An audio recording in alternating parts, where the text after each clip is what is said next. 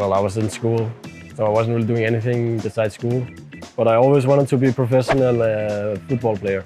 And then some things happened in my life, and then somehow I started playing Dota a lot. Like, I've always been very competitive. I was a streamer for a really long time, so that's what I was doing. I also just did a bunch of odd jobs back home while I was also streaming after college. So I worked in retail for a little bit, I worked as a waitress for a little bit. It was a combination of many things, but nothing that really stuck. I was streaming computer games for fun, whatever game I was playing, and that's what I kind of just took off from there, from a streaming career to a Dota professional career. Last time I was thinking I would try to do chef, but maybe now not lah.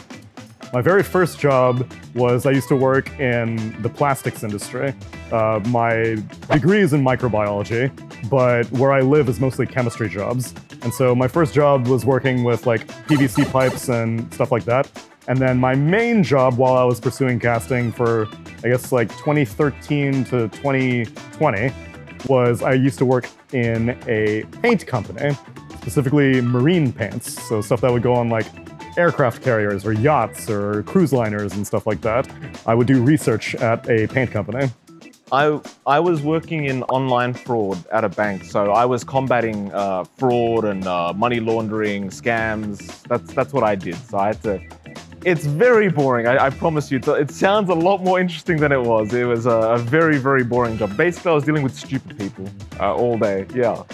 Yeah, so I started playing Dota right when I got into college, and then I started working I started being a streamer with 2 years left in university when I was studying to be a biomedical engineer. I ended up graduating with that, but by the time I graduated, I had like a job at Chipotle, but I never actually was an engineer. So I had like a part-time job for 2 years, and I was studying to be a biomed engineer, and I did graduate, but I didn't have any real career before this. Oh, before casting. That's a pretty dark spot. I was failing university.